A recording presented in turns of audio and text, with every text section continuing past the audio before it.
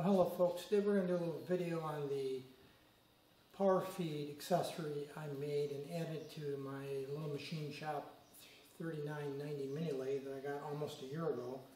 This is a unit here on this end. And I'll get into a little more detail on that power unit in a moment, but first just a little background. I essentially copied a design that is very common on YouTube. So I certainly didn't design this or create the concept. There's quite a number of YouTube videos that detail a very similar implementation, and I probably watched every one of those. Ultimately, I decided to essentially copy the version from Pragmatic Lee. He had quite a nice series of videos on creating a power supply, making a power supply, which I also made, and I'll show in a moment, as well as the power feed unit itself. And for all practical purposes, I cloned what he did. I watched his video probably at least 10 times, stopped it, paused it, took snapshots of it, and essentially tried to duplicate what he did because I thought he had a very crisp, well thought out implementation. I did vary from his design in a couple of places, nothing significant, and I'll detail that during the course of this video, but by and large it's essentially a copy, or at least as close as I thought I could copy Pragmatic Lee's version. The one thing that I did try to do a little different than Pragmatic Lee also, I think, is I want to make it a little shorter so it didn't hang out any further than absolutely necessary. I think Lee's might extend out a little further than mine does. So I'll take the covers off here, or rather I'll get an up-close view of what it is as it sits right now, and then I'll take the covers off and we'll talk about the details a little bit further. Well, there's a unit itself, an up-close view. One of the obvious things that I did different, I think, from Pragmatic Lee is the cover is all one piece. I think he made his a couple of different sections. I just took a piece of steel, sheet metal, and bent it all out of one piece and attached it with these button head screws that you can see. They got 2, 4, 5, 6, I think there's 7 button head screws. I also painted it blue because my mill is predominantly blue. His was red. By the way, the paint that I used, since I couldn't match it exactly, and this is the original end plate, you can see the blue is a little bit different. And I debated what color to paint this, whether to go to black or machine gray or silver. Ultimately, I decided to go with this blue, which was the closest I thought I could match to the original. And I know it's not exact, but it is reasonably close. If anybody's interested, this is a Rust-Oleum Royal Blue 7727 Royal Blue I got at my local big box Menards. And in fact, to be honest with you, the most trouble I had with the whole project, believe it or not, was getting the paint to lay down. I know that sounds silly, but I ended up painting it, I think, 3 times, the shield. And even then, I'm still not really satisfied with the quality of the paint job. I just had a heck of a time getting that paint to lay down, and I don't know why. That was more frustrating than anything else that I did for this project. The power supply, or the control box, is again very similar to what Pragmatic Lee did. The layout of the controls might be different, but I think the readout is exactly the same as his. The control box, you can get at any home supply, Menards, Lowe's, Home Depot. It's sealed. Power cable in, power cables out. The motor, I think, is exactly the same as what Pragmatic Lee used, and the fundamentals of the design inside. I'll go ahead and run it over so you can see it work.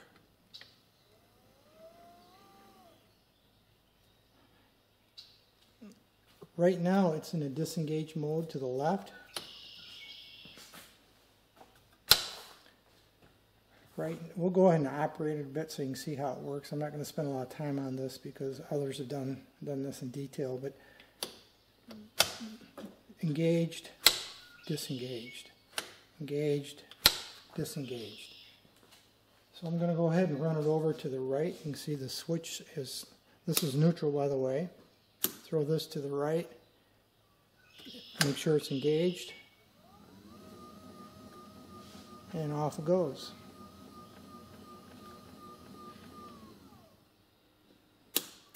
Run it back to the left. You can see the readout's at 100%.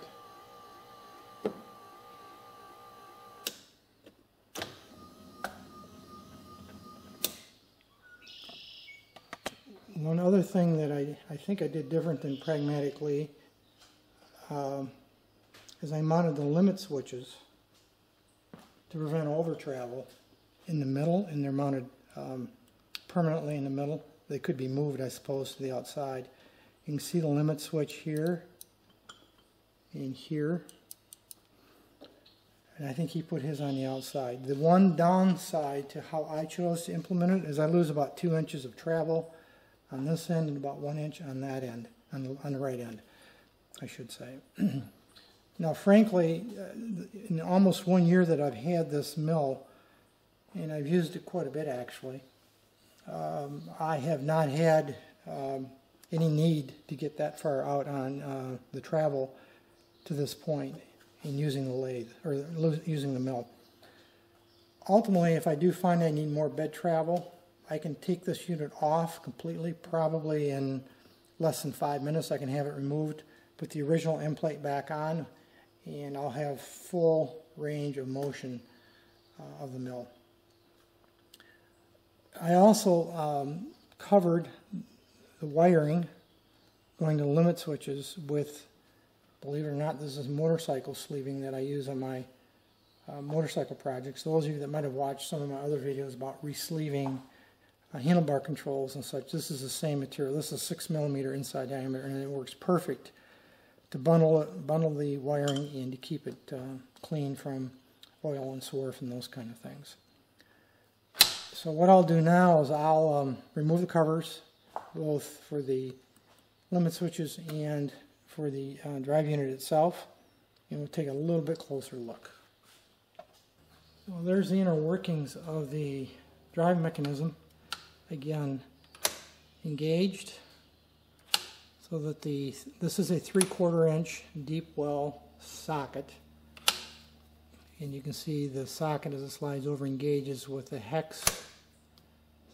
That's engaged, disengaged. So when it's in disengaged mode like this, I can crank it manually, or I can certainly engage it and then let the motor drive it as you would expect for a power feed.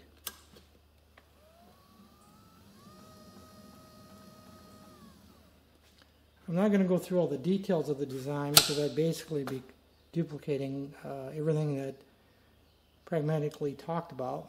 If you go back and watch his videos, he gives a very good explanation of how he did what he did and why he did it that way. And again, at the risk of being redundant, I essentially copied his implementation, except for the drive nut, which I will talk about in a separate piece here in a moment. I did this a little bit different, the drive nut, but for all practical purposes, this implementation is the same as his. There's the power supply for the mini mill X-axis power feed. And again, this is essentially a copy of a unit that Pragmatically did a very nice video on.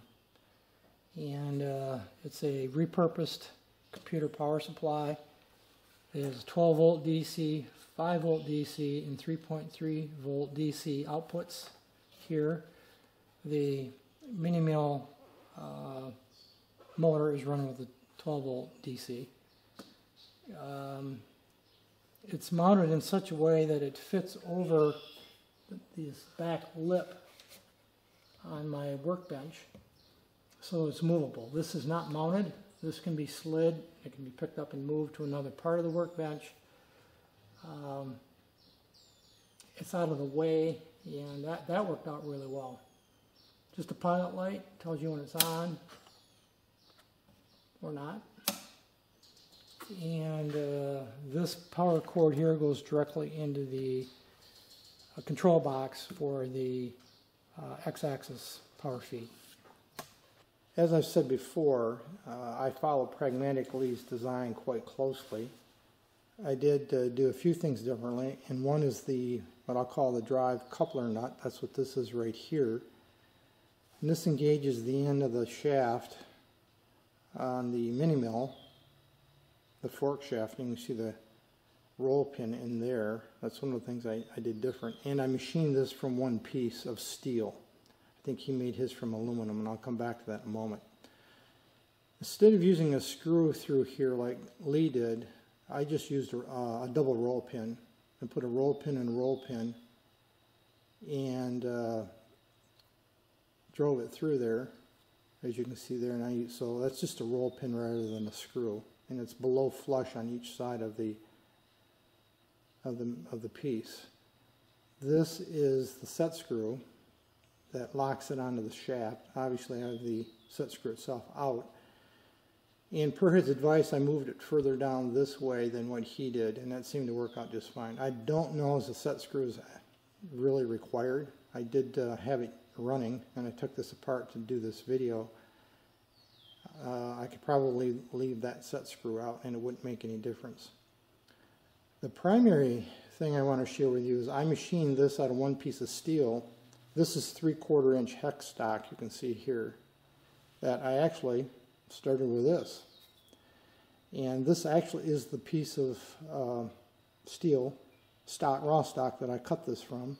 The reason I did it that way is because then I didn't have to worry about the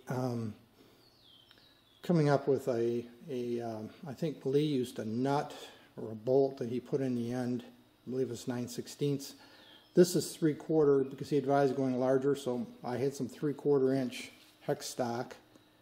That started as my base, and then I machined around it. The only thing on this piece that's not part of the original hex stock is this collar, which is aluminum. That's a press fit. I think Lee did something quite similar. But I machined that and then pressed it on, light press fit, and that's not going to go anywhere. This slides onto the shaft and right up against the faceplate on the mill, and then the socket right here goes like that. Okay. That's again, that's 3/4 inch. So this is nothing but a 3/4 inch deep socket. It's not a spark plug socket. It's a 12-point deep socket that I also put this ring on to allow for the lateral movement, which you'll see in another part of the video, which I did virtually identically to what Lee did for all practical purposes. The specifics of my implementation might vary just a little bit, but it's the same concept. So this comes back like this and can freewheel, and then it slides onto lock, and then it can turn the shaft accordingly. So again, the differences from Lee is this is one piece of steel, the coupler nut itself. This obviously I left and just cleaned it up from the original rusty stock. And then I did have to put this, it really becomes almost a bushing that goes up against, and it limits the travel of the socket, and that way the socket doesn't go right up against the faceplate on the end of the mill. I set this off by probably 1/16 of an inch and just lock that set screw down. But again, even if I didn't lock it down, I'm not sure it's really going to go anywhere. But that's proved to work quite well for me. One of the other things I did different than Pragmatic Lee, this is the end plate that goes against the end of the mill, attaches to the mill itself. And one of the things that I did, you'll see where I had a boo-boo right there. I drilled these holes in the wrong spot and had to plug them with a drill rod. Anyway, this is aluminum, But what I did, what I want to share, is I put a oilite bushing in here. You can see it right there. That this sits like this. That intercepts the shaft from the mill. It'll sit about flush with the end like that. The reason I did that is I wanted to just ensure that that shaft had something to ride in rather than just the aluminum. Probably overkill, not absolutely necessary, but I got this bushing from McMaster-Carr and it was just a few bucks. It was very inexpensive. In fact, you can't buy the raw material if you don't have it. And put the time into machining this versus buying it. It's just so much easier just to buy it already made, and again, it's already pre-lubricated, so you can see it there. So that's one other little change that I made. Well, there you have it. That's a bit of an overview of what I've been working on recently. It's done now. I'll put the covers back on and move on to my next project, which will probably be a motorcycle, Kawasaki 350 Triple, probably. And I have a bandsaw, a mini bandsaw that I'm going to fabricate. So between those two projects, it's the next thing that I'll be working on. As usual, thanks for watching.